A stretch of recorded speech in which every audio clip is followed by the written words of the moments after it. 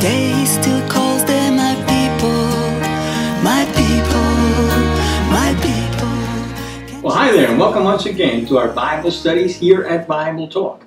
Hallelujah. Here, this time, being Orlando, Florida. Yay. We are in our new surroundings here, and not quite set up fully. Our new base. Yeah, but so we're giving it our shot right now. So, I just want to welcome you in the name of the wonderful name, Yes. the name above all names, Amen. of Jesus Christ. Thank you, Lord. And I say that on behalf of myself, Alice, and Mark, Yes. and I'm glad that we can be together here for this word. Yes, we are. We're continuing on our study of the seven churches, the letters to the seven churches of Revelation.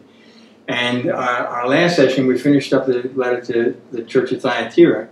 So today we'll be starting the church at Sardis in Revelation chapter 3. But before we do that, I'm going to ask Mark if you just ask God's blessing upon our time in the Word. Oh Lord, we thank you that we can come together and just bless the words that come forth Yes. and pour it into people's hearts. Amen. Amen. And Lord, may it change our lives. Yes. The church at Sardis. One of the things. Let's just look at Sardis. Sardis was a very, very important city. I mean, it's one of. It was the area that we're looking at, where the seven churches are, was the province, the state, the country, the empire at one time of Lydia, and Sardis was the capital of that.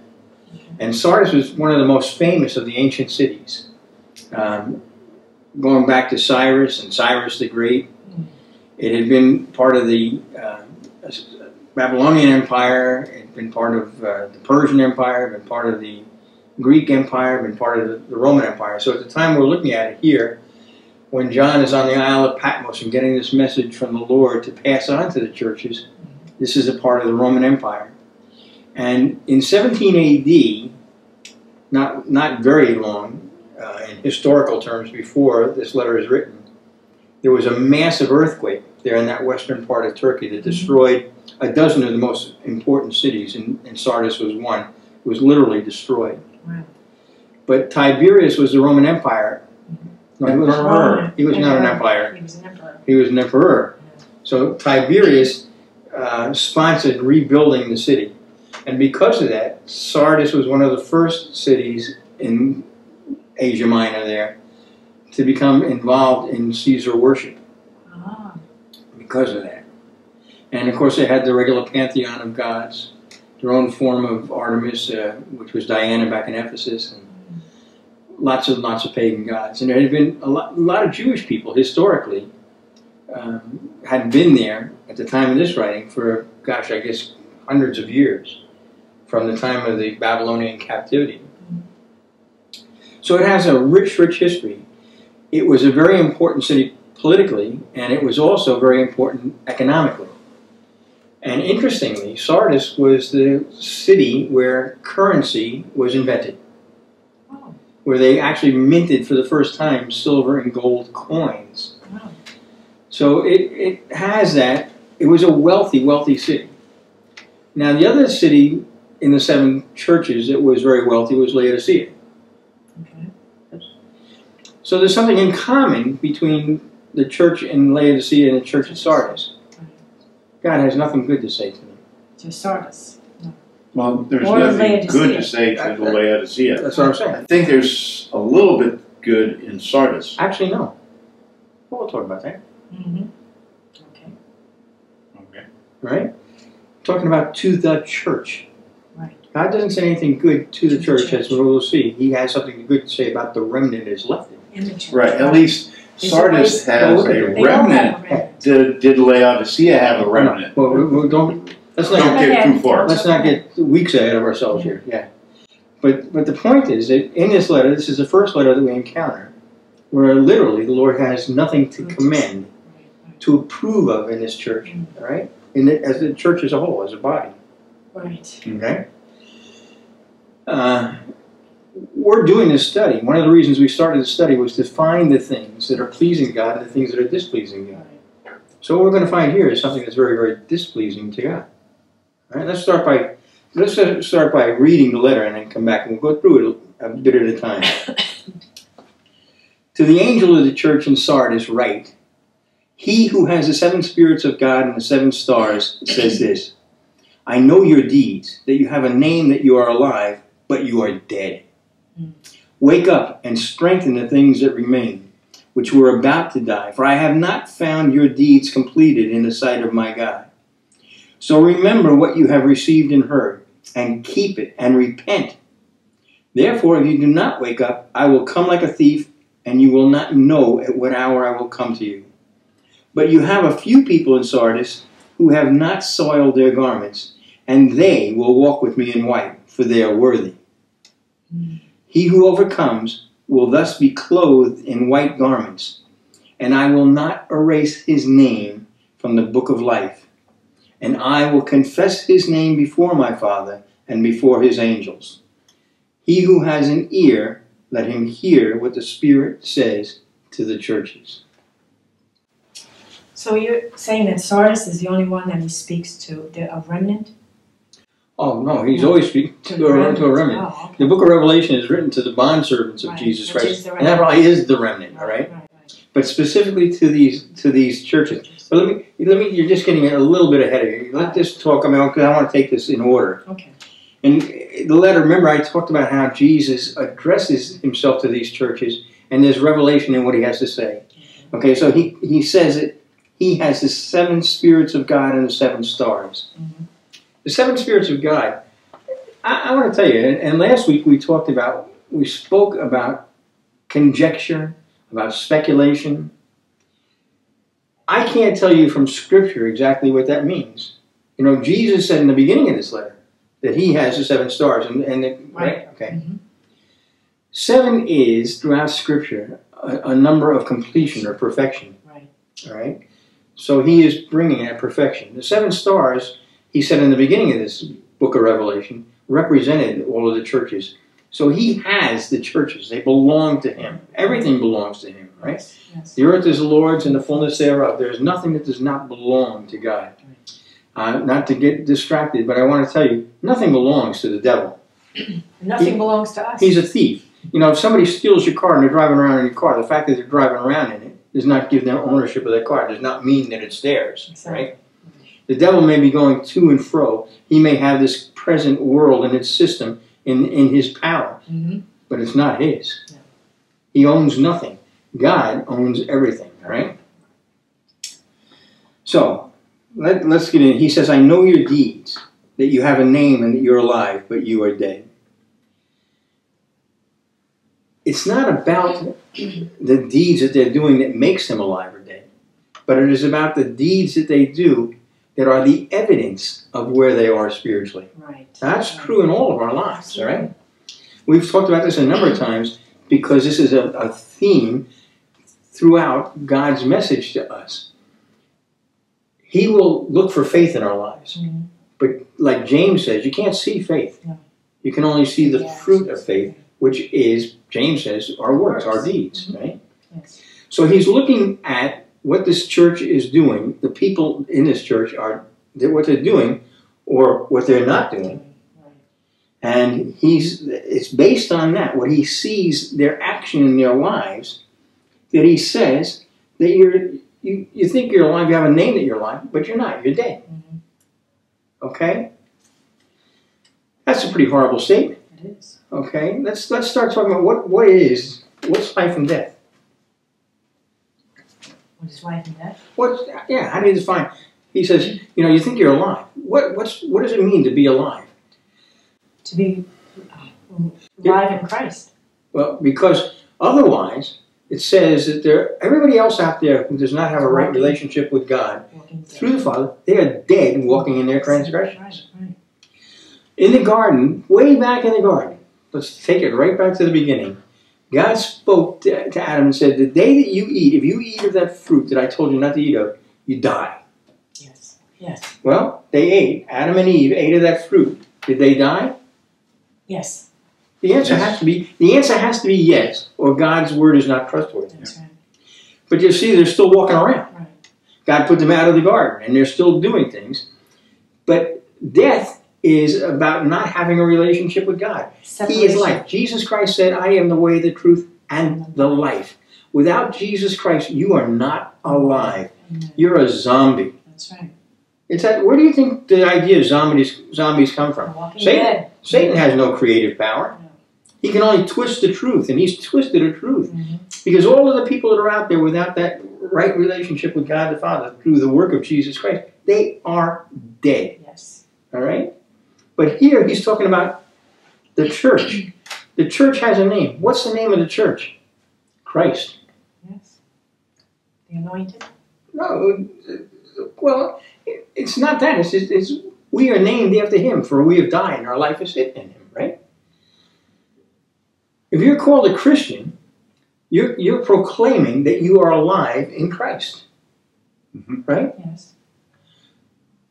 Well, you know, Solomon said 3,000 years ago, there's nothing new under the sun. Okay? So I want to read you a verse from Paul's letter to the Romans. Okay? I'm going to read from Romans chapter 2. I'm going to read verse 28 and 29. Okay. Are you with me? I'm with you. Okay. For he is not a Jew who is one outwardly, nor is circumcision that which is outward in the flesh. But he is a Jew who is one inwardly, and circumcision is that which is of the heart, by the Spirit, not by the letter, and his praise is not from men, but from God. What Paul is saying, and this is going back, and this goes all the way back, that there are people who are called Jews who are not Jews. That's right. I mean, they are not the people of God. Right, exactly. And then, so in the same way, you know, that's why I'm saying, you know, there's nothing new under the sun. Here we come to a time where these people are called Christians, but they have no relationship with Jesus Christ. You have to be born again. And if you don't have a relationship with Jesus Christ, you don't have life. Right. You're dead. So he's saying about this church, speaking of the church in general, you have a name that you're alive. The name is Jesus Christ. But they don't have a relationship with Jesus Christ, so they are dead. Not all Jews are circumcised of heart. Right. Not all Christians are disciples of Jesus Christ. Right. Is that a simple statement? Mm-hmm. So they're not. What are they? Let me, you know, Yes. I know you're going to give me a little grace. Okay. But I think when we're talking about here, people that call themselves Christians, you could basically break this into three categories. Ready? Okay. C&E Christians, Okay. cultural Christians. Yes. What was the first one? C&E. C and E. C and E? Yes. Okay. You will explain that? I hope so. Okay. And the remnant. C and E. Mm-hmm. Not C of E, Right. my English friends. C of E is the Church of England. Right. Okay. C and E is Christmas and Easter. There you go. Okay. How many people that call themselves Christians do you know that their only spirituality, if you would call it that, rises up at those two holidays? I'm not going to go there. Okay. You know, come Christmas time, they get, let's put Christ back in Christmas. Okay. That's I'm gonna give myself- that's another Bible study. That's another Bible study entirely. But the fact is, they go to church on Christmas. They go to church on Easter. And that's it. That's not, if that's your life, if that's, you have no life. You're dead in your transgressions. I'm telling you the truth. I'm telling you the truth. And I don't say this for your condemnation. I'm trying to sound the alarm. I'm trying to blow the trumpet in Zion. I'm trying to shout a warning. Yes. You know, Paul says, let a man examine himself. All right? If you're that person that becomes quote unquote Christian a couple times a year, you're not Christian at all. If we define Christian as a relationship with God the Father through Jesus Christ. Right. Okay? You got to get your definitions right. And then cultural Christians. Christianity is about relationship. Not traditions. Okay. Ever so many Christians, quote unquote, they have that title because of their relationship, not with God, but because of their relationship with parents. That's right. who had them baptized as babies. They didn't make a conscious decision to follow Jesus Christ. Did they? No. So their Christianity is based on their relationship with their parents. But don't you think that somewhere along the line, as they're getting older, Everybody- they make a decision? Everybody gets confronted with that decision. Yes. There is no doubt about that, all right? So if they Everybody gets- continue on, then but- they've made a decision. But the fact of the matter is, if that's how you became a Christian, is because your parents had you baptized as a child, Right. and you have not made this conscious decision to follow Jesus Christ, to call Him Lord, to Have a surrender all to relationship Him, with him. then the fact is you're deceiving yourself. You may have a name that you're alive, but you are dead. Does that sound harsh? Well, listen, it's the truth. If the truth sounds harsh, I will take no responsibility for that. I will take, God's word is true. God's word is true. Jesus Christ didn't say, hey, it would be nice if you were born again. He didn't say, you might want to think. He said, you must be born again. You must come into new life, into a relationship with God the Father. Period. Right. And you have to do it. Nobody Nobody else can do it for you. No. Nobody can do that for you. You have to make your own relationship Yes. with God the Father That's right. through Jesus Christ. I have a question. Go ahead. And it says, I know your deeds, that you have a name, that you are alive, but you are dead. With the name, I'm just thinking about like denominations. That's another whole story. So this is part of the problem, though. That's part of cultural Christianity. Yeah. The Word of God says, let there be no division among you. The Word of God says that there's only one name given by which men can be saved. The Word of God says that we should be known by the name of Jesus Christ. That's it. Now, God may have used men powerfully like Calvin or Luther or, go on and name a whole bunch of, but I don't want to be a Calvinist. I don't want to be a Lutheran. I want to be a Christian, a Yes. follower, a disciple of Yes. Jesus Christ. And that is what the remnant does. That remnant is that faithful. We'll talk about that more because it's in here, It's all right? through there. Listen, I'm not making this stuff up. Get your Bible out and read what this says. Okay. This is really, really important. Are you a cultural Christian? I think I mentioned last week or the week before or not long ago that one of the reasons that we've stopped here is for me to finish up some books that I've been working on. As we've been traveling around the world and sharing the gospel teaching, I've been writing a number of books and none of them are finished. And I decided, well, sit down and get them done. I didn't decide that. I believe God spoke that to me. And one of the first books that will be finished is called The Evidence of a Redeemed Life. If you are saved by the shed blood of the Lamb, if you are saved by the atoning work of Jesus Christ, if you are redeemed, your life should bear evidence of that. Mm-hmm. Absolutely. There should be fruit. B.J. Thomas, I don't remember he was a secular singer who got saved, and years ago he wrote, but he performed a song called What a Difference You've Made in My Life. Beautiful song. Yes. What God has done in your life, the difference that He's made in your life, should be a visible difference. Right? Christ should be visible in you. Mm-hmm.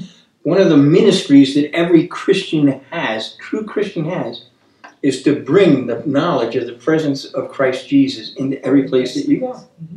We're to bring the knowledge, the presence of Christ Jesus. Fragrant aroma. Jesus said, that we are the light of the world. We are the salt of the earth. Our relationship with God has to be visible. We're not supposed to be hidden Christians, okay?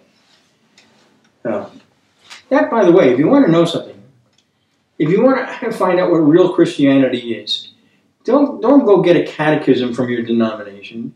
Don't go look at the church building. Go read the Sermon on the Mount. Go read from Matthew 5, 6, and 7. And there you will see what Christianity is supposed to look like. Normal Christianity. Normal Christianity. This is the definitive teaching of Jesus Christ on what the way a Christian, all Christians, should live. That's right. Okay? And I want to tell you something. I've done a lot of teaching on the Sermon on the Mount. As we have traveled, that's been one of the passions of my life, is to say, there's so much common in Christianity today that doesn't look like normal Christianity. If you define normal Christianity as the Sermon on the Mount. Mm-hmm. Praying for your enemies. What? Forgiving those who have hurt you. That's right. That is what it is. Understanding that blessed are the poor. It's not about God wants you rich. God will give you more than you can think or ask. But he has to start with that. Blessed are the poor in spirit. Blessed are the peacemakers. Blessed are those who hunger and thirst for righteousness. I'm not going to do the whole Sermon on the Mount here. But go read the Sermon on the Mount and see what your life is supposed to look like. Yes. And if your life does not look like the Sermon on the Mount, you had better get someplace, have a conversation with God, and find out if you are alive in Christ or you just have a name about Christ. Mm. This is serious stuff. This is life and death. Yes, And by the way, time, I don't know how long it will be before Jesus comes back. I happen to believe we're rushing towards that glorious Yes. end, and a glorious end. Mm. You know, if you're not saved, if you're one of those cultural Christians or one of those C and E Christians, it will not be a glorious end. No. And you will not want to be there when it happens. No. But if you are that faithful remnant, then we will be rejoicing at the end. And that end is coming. We are closer to it today than we were yesterday. Yes. And we will be closer yet tomorrow. Amen. This is life and death issues. That's what it says. It's about life and it's about death.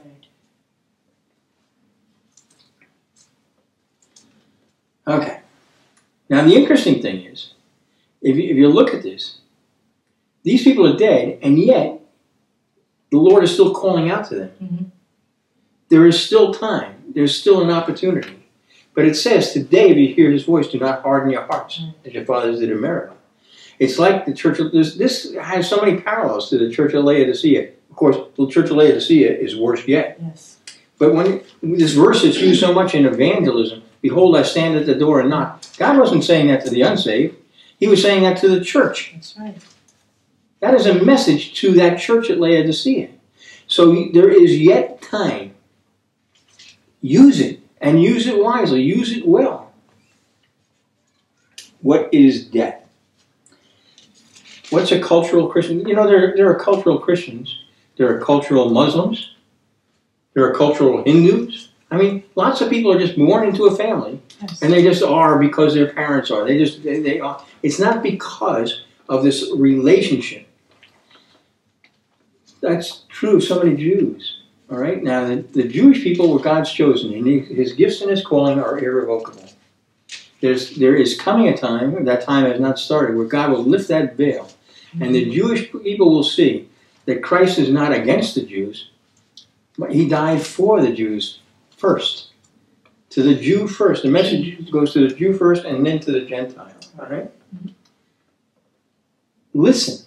And if you hear his call, if you hear his voice, today is the day to repent. What does that mean, to repent? Just to say, yes, Lord. Change I'm your sorry. mind. I'm sorry for what I've been, what I've done. Give me that new life, that fresh start. Because he wants you to fresh start. So here he's calling to a church that isn't, how can it be a church if they're dead? Because God sees beyond. He's already known. So he's saying to them in verse 2, wake up. Yes. Wake up. Now, just interesting, so many times through Scripture, the parallel between being dead and being asleep. All right? Exactly. Yeah. Okay? All right? I was just trying to think, I think it was in one of the Psalms where it begins, awake, awake, O Israel. Wake, awake, O Israel, yes. Yeah. The point is, the fact that if you're a Christian, yes, I'm doing the quotes. Mm-hmm. If you're a Christian and don't have that right relationship with God, if you're not living that life that the Scripture calls you to, then you're dead or you're asleep. Either way, if you're asleep, what you're doing is a dream. And I will tell you, and I'm sure you'll find out probably the hard way, it's a nightmare. It is, it's a nightmare. Yeah. You live in a world where everything is going wrong. It's been going on for a long, long time. The world, there's a lot wrong in it, right? And every day it becomes more evident. Yes. Every day it becomes more evident. I hope it becomes evident to you, because there's a way to escape that. There is a way to peace in the midst of all this chaos. You know, Jesus said, my peace I leave with you. Not as the world does, because the world doesn't have real peace to give. All you have to do is reach out and accept that. But you've got to understand that being a Christian is not about I belong to this denomination or I belong to that denomination or I go to church twice a year. Being a Christian is about being a follower, a disciple of Jesus Christ. Having received the power to do that, because on your own, you don't even have the ability to do it. But you have the power if you have His Holy Spirit within you. Amen. To live that life that gives evidence of what God has done in your life and bear witness, bring testimony of Jesus Christ into the world. So wake up, strengthen the things that remain. Somewhere in this church, there's something that remains. Because even if you're a cultural Christian, you have probably heard the good news. Right. Even if you've only been in church on Christmas and Easter, odds are good that you have heard of the work of Jesus Christ. God's word, Isaiah 55 says, God's word does not go forth and return to Him void without accomplishing what He had purposed it for. All right? Somebody was talking to me the other day, and they were talking about, I honestly don't remember what the context of this was or who I was even having a conversation. They said they were someplace and they saw like a billboard that had Christ outstretched with His nail-scarred hands. And the billboard said, did He do this for nothing? Did He do this for nothing? Do you understand what Jesus Christ went through to get you your salvation? Took it all on. It wasn't just a matter of filling out, going in and having coffee and donuts in a church foyer and filling out a card. No. That's not what it's about. But if you have heard the word, okay, you have received something from God. That's what it said. Verse 3, so remember what you have received and heard, and keep it and repent. So when someone hears the word, it goes in. It is a seed. It is a seed. It goes in. Yes. And if it's not nourished and fed, it'll die. And It's that's just- what He's saying. That they had it. And it's about to die. It's about the sower and the seed. I was just going to say an that. example. Exactly. That's exactly the right example that Mark just brought up. Yeah. The parable of the sower and the seed. Because Jesus tells this parable, and He says, if you don't understand this parable, you'll not understand any of the parables. And what it's about is it talks about the seed, which is the Word of God, and how it's sown on bad soil, on rocky soil, on thorny soil, on good soil. And, you know, out of all of that, it's like the cares of the world, the deceitfulness of riches, the fear of persecution, all these things can choke the Word of God. That doesn't mean you didn't receive it. That's right. And you are responsible for it then. Amen. You know, we talk about that great judgment day when mankind will stand before the judgment throne of God. The fact of the matter is, I've been judged. Yes. I was found guilty. How'd that work out?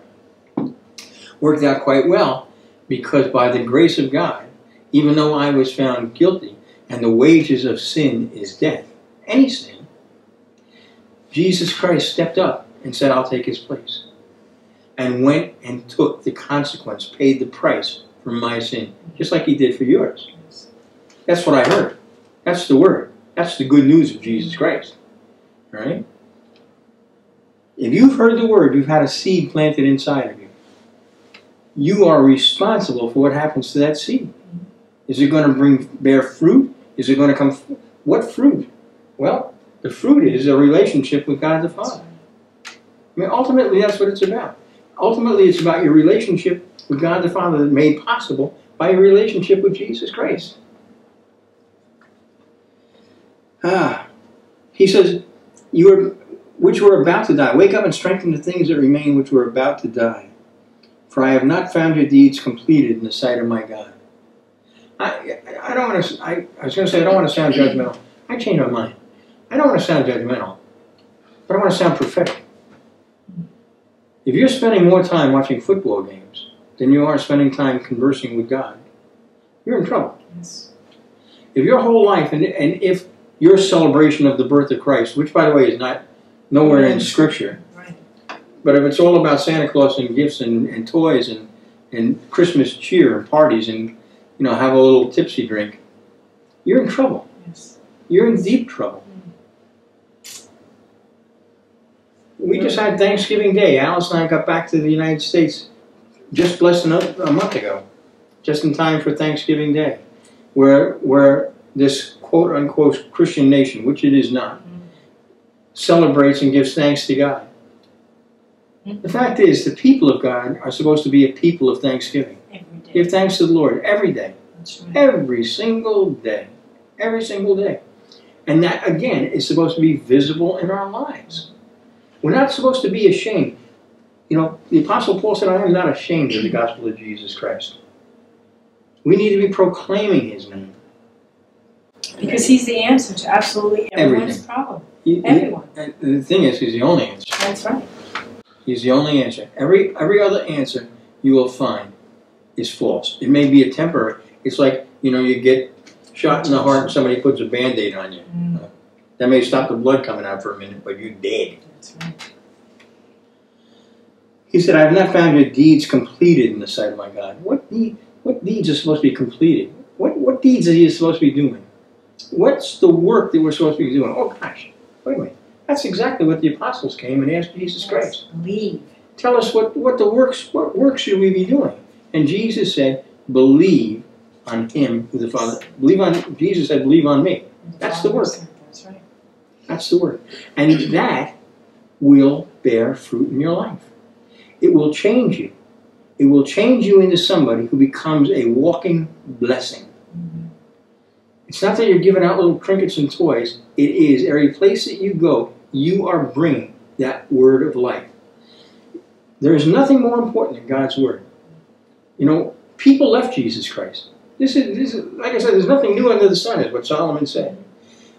In John chapter 6, it talks about people that were following Jesus Christ, and they chose to walk away from him, consciously walk away from Jesus, because his word was too hard for them, too difficult.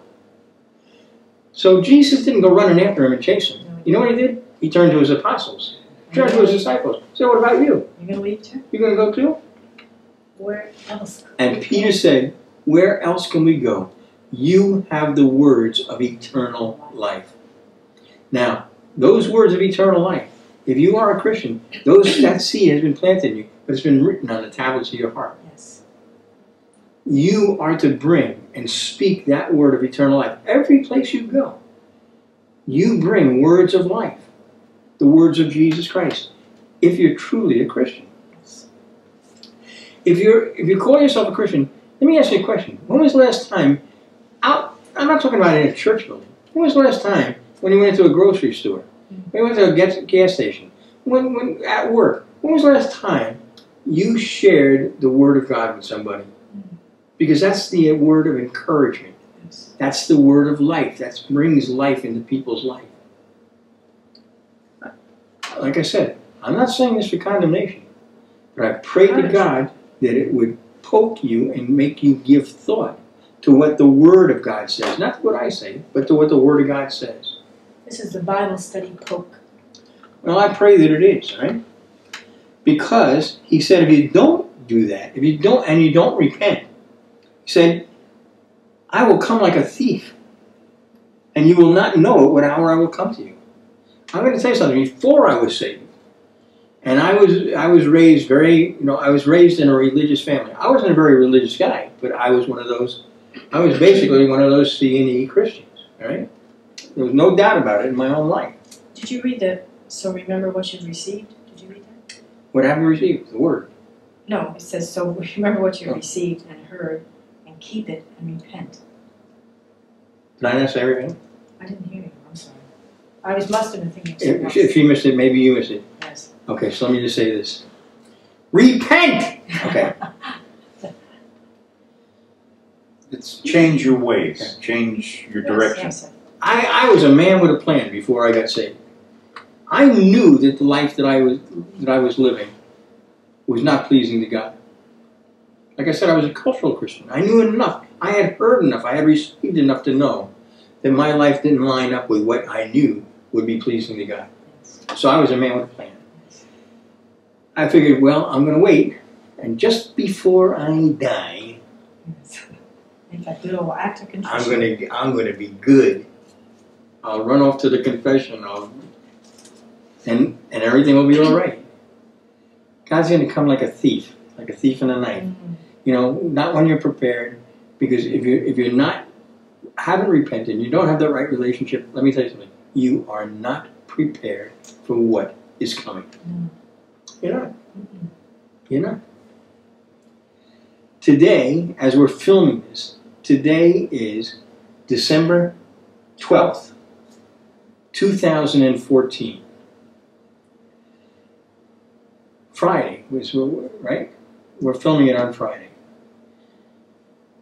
This is, if you could live another 100 years, you will still never have another Friday, November 12th, December 12th, 2014. Thank God for a suitable help me. You only get one. That's why the Word of God says, redeem the time. Especially in these evil last days, okay? So, remember what you've received and heard, and keep it and repent. Therefore, if you do not wake up, I will come like a thief, and you will not know at what hour I will come to you. Nobody knows at what hour he's coming. However, we as Christians are supposed to be able to see the signs. Absolutely. And when we see the signs, we should be looking up and rejoicing, for we know that our salvation draweth near. It's coming. He who overcomes, I'm sorry, it says in verse 4, but you have a few people in Sardis who have not soiled their garments, and they will walk with me in white, for they are worthy. That's our remnant. Now, during the course of this study, we've had opportunity to talk about the remnant a number of times. Yes. That's that few that remain. Remember, Jesus said, many are going the wrong way, few are going the right way. That's right. But it's by His grace that will be a remnant, a few that are left, all right? So there's not at the beginning, Mark said, well, this is like what God says is good, right? But He's not saying it to the church. He's saying there's a few people in Sardis. They're His. Again, Sardis was a very comfortable town. And I think that the riches and comfort of Sardis and Laodicea were the biggest dangers. Yes. I'm going to say this, and this water get me in trouble. I think I said it to you the other day, Mark. We were having a conversation, and I said, I honestly think for the typical Christian, it is more dangerous to live in America than it is to live in Syria. Right. Because we don't have to pick up a cross here. Well, that's not what it is. I think we're in more danger because the simple fact of the matter is, in lands like that are under true persecution, Jesus said, don't fear those who can kill the body. And those people are only killing the body.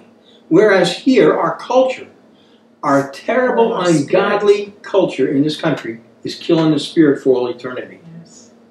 This is more dangerous. It's more dangerous to live in that kind of comfort that draws you away from the Lord than it is to live under persecution. Yes. Jesus never said to fear persecution. He said, listen, you get persecuted, pray for those people. That's right. They're the ones who are in danger. But here in the West, we're being killed by the culture that makes us comfortable and at ease. Okay. But there will always be that remnant, that few who remain faithful. And, you know, Jesus knows who they are, and He said when He comes back, will He find faith? It's going to be in the remnant. They haven't soiled their garments. How do you soil your garment? And what does it mean? And then He immediately says, they'll walk with me in white. They're worthy. The greatest example of white garments, what would you say? In heaven. Garments of praise. How about the Mount of Transfiguration? Oh, yeah. It's transfigured. Okay. Right? Jesus and a couple of the apostles go up on the Mount of Transfiguration, and there is Moses and Elijah and Jesus Christ. And it says that Jesus, His raiment, His clothing, was whiter than any fuller's soap could make them. Right? That's the white, and that's the white that we're going to have. And I've done a lot of teaching on this because it's interesting. They called them the fullers, were the people that cleaned clothes, right? When you clean clothes, you take a white garment that needs to be cleaned.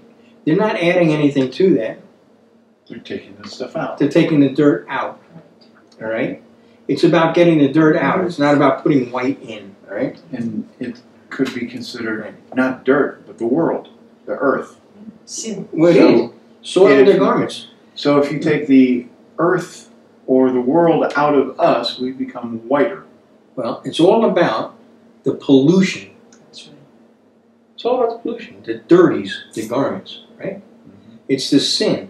Because in Isaiah, God said, and this is 750 years before the birth of Christ, it says the whole earth is polluted by the transgressions of men. That's the pollution. That's the dirt. That's the filth. The garbage that you let in from the world. And there is an assault on you. Well, every time you listen to the radio, watch the television, see a billboard, read a newspaper, it is filled with filth. Yes. That will add dirt if you allow it. Unless, and here's the key, it says we are sealed in the Holy Spirit. If indeed you are sealed by that Holy Spirit, so the dirt can't get in. But you can get on the outside. Who cares about the outside? The outside's perishing anyhow. That's right. Dying as we sit here. That's all right. Look at me. I'm rotting away. Even as we sit here, I'm rotting away. But that's not me. That's only the thing that I'm wearing. The me that is alive and will live forever is the Spirit within me. And that's sealed by the Holy Spirit. But be careful. You don't open the door. Don't give the devil an opportunity. That's right. God will clean you here. He overcomes will thus be clothed in white garments. And I will not erase his name from the book of life. Whoa, now wait a minute. Whoa. I didn't realize you could have your book name erased. Well, you most assuredly can. Ooh. Now, this is one of the great debates I've heard in a lot of churches, okay?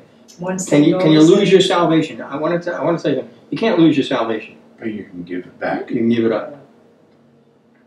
That's the deal. You know, Jesus said, I will never leave you nor forsake you.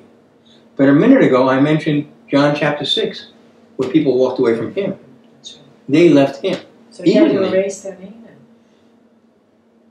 You know, I know a lot of people are looking for a great revival. I like revival. I want to see people come to life. That's what this letter is about to them. But the fact of the matter, Jesus and Paul both talk about the fact that in the last days there will be a great apostasy. And apostasy is a falling away. It is about leaving a relationship. You can't fall away from where you're not at. Could there be a false revival? Because you got the Of course Church of Laodicea, which we'll be discussing later, but that's a false revival. Absolutely. Because it's not really a revival. It's just, well, we'll talk about that in later this evening. Yeah. It's good to see that in that light. Yes. But the fact of the matter is, he's talking about people whose name was written in the Lamb's Book of Life. And he's saying, well, he'll erase it. Take your name out. Now, it says when we're faithless, he's still faithful. You have to consciously choose not to live this life That's right. in order to have that happen. But people do it, like I said. And I find it interesting and not coincidental that in the book of Revelation here later on, that the name of that evil one is revealed. The number of his name is 666. And interestingly, if you look at the Gospel of John, and obviously the numbering system of the Bible didn't come for hundreds of years after he wrote. But you know, he wrote in the Gospel of John, in John 6:6, is about where people chose to walk away from Jesus Christ because his word was too difficult. That would be the falling away. That's walking away. I mean, it is falling away. Because Because it says it was because they disciples. chose it. Right. It says many of his disciples, therefore, weren't following him anymore. They chose to walk away because it got too difficult. Now, you know what? If it's getting difficult, you're doing it wrong. It's going to be difficult to your flesh, Not to your spirit. but it shouldn't be difficult to your spirit. Jesus came that you might have joy. Jesus came that you might have life and have it abundantly. So the fact of the matter is, if following Jesus Christ is a burden unto you, you are doing it wrong. Right. Go back and read the Sermon on the Mount. That's right. Jesus goes on to say, then I will confess his name before my Father and before his angels. He who overcomes. We talked about overcomers, and every one of these letters has talked about the overcomers. And he says, I will confess his name before my Father and before his angels. Now, just as a point of fact, and I think this is worthy of note, he says, if you overcome, And talking about to the ones here in Sardis who are repentant and come into a right relationship. He says, I'll confess them to the Father. I want to read you Matthew 10 rather, verse 32. Jesus said, therefore, everyone who confesses me before men, I will also confess him before my Father who is in heaven. That's right. Yeah. That's right. He made a promise. His word can't be broken and he can't lie. He said, everybody who confesses him before men, he'll confess before the Father. Now he's talking to a church. And he's saying, if you overcome, I will confess. You know what it means? It means that if you're not overcoming, you're not confessing his name before men. You gotta go to verse 33 is the opposite. But I know, yeah, right. But whomever shall deny me before men, I will also deny him before my Father who is in heaven. So that's taking him out of the book. Well, so what you have, what I'm trying to get to is, it's obvious from this statement here that the church in Sardis, these people are not confessing Jesus Christ. Right, that's right. They're not confessing Jesus Christ. They're not making Christ evident in their lives. They're not bringing the knowledge of his presence into every place. Because had they been doing that, he would never say, then I'll confess you before my Father. Because he already made that promise. That's right. Yes, are you a secret Christian? Closet Christian? A closet Christian, a cultural Christian, a C&E Christian. Are you one of those Christians that nobody really knows you're a Christian? And I'm not talking about putting a bumper sticker on your car. I am talking about you being an ambassador of Jesus Christ. An ambassador brings the message for the kingdom he represents. Are you bringing that message into your family? Are you bringing that message into your workplace? Are you bringing that message into the marketplace? Are you a witness of Jesus Christ? If you are not, he will not be a witness of you before the Father. And you're in big trouble. You have to make up your mind what you are. You have to make up your mind. It's your choice. Whosoever will. For God so loved the world that he gave his only begotten Son. But you have to choose to receive that. It's always about choice. God said all the way back in the wilderness, he said to the people of God, he said, I have set before you life and death. Choose life. It's your choice. But you can't play the game. You can't say, well, I'm a member of that church and that's all there is to it. It's not about that. It is about living that life of Jesus Christ. It is about dying to yourself and allowing Jesus to live through you. That's what it's about. And there's no doubt about that. Amen. Well, I want to move right along because I actually do want to get to the next two churches, which we will do at our next session here, okay? So, let me read the final verse in that letter. Chapter 3, verse 6. God says, he who has an ear, let him hear what the Spirit says to the churches. That is exactly the same as in chapter every letter. 2, every letter. verse 29. Every letter. Every letter. Every letter ends the same way. If you have an ear, let him hear what the Spirit is saying. Are you hearing what the Spirit of God is saying? Amen. Are you hearing what the... Pray. God, dig out my ears so I can hear your voice. Open the eyes of my heart that I might see wonderful things in your word. Because if we're not hearing, then we're not obeying, and we're in big trouble. The Pharisees were very religious. They were more religious than you. Oh, yeah. But Jesus said they have eyes and they cannot see. They're blind guides leading the blind. They have ears, but they can't hear. Can you hear what the Spirit of God is saying? This is a time of decision. It is a time of decision. For you to examine yourself, like the Word of God says to do, and say to yourself honestly, go in just between you and God, nobody else. Are you living a life that is pleasing to God? Are you living that life that bears evidence, bears witness of the love of God in you, the power of God in you? Are you? And make it an honest assessment. Because the simple answer is, if you're not, repent. God will give you the power. He will forgive you for all of the mistakes that you've made. That's the joy. If we're faithful to confess our sins, He's faithful and just to forgive our sins. He gives us a way. He's not a God who desires punishment. He is a God of life. He is a God, Peter said, who desires that none should perish. And yet here, people are perishing left and right. Out there in the world that you live in, people are perishing left and right. Hallelujah, Jesus. Have a little talk with Jesus. Have a little talk. And be honest with Him. Because He has no other thing to be to you but honest. He is the way. He is the truth. And He is the life. And He may be the life that you're missing if you don't have that right relationship. Thank you, Lord. So, Father, we just thank You for Your amazing gift of Your Son, Christ Jesus, who did for us what we could never do for ourselves.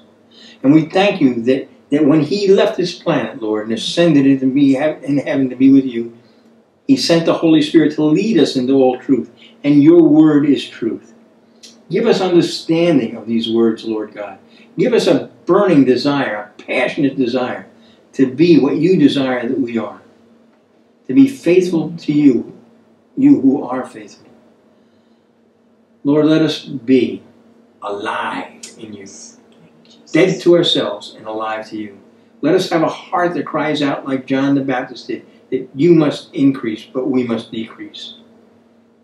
Let us be hidden in You, so that You might be evident to all we meet. I just praise You and thank You, Father. In Jesus' name, amen. Amen. So, Finished a whole church. yes. And now it's going to get really interesting, because the next two churches kind of are really what the decision is about. The church at Philadelphia and the church at Laodicea.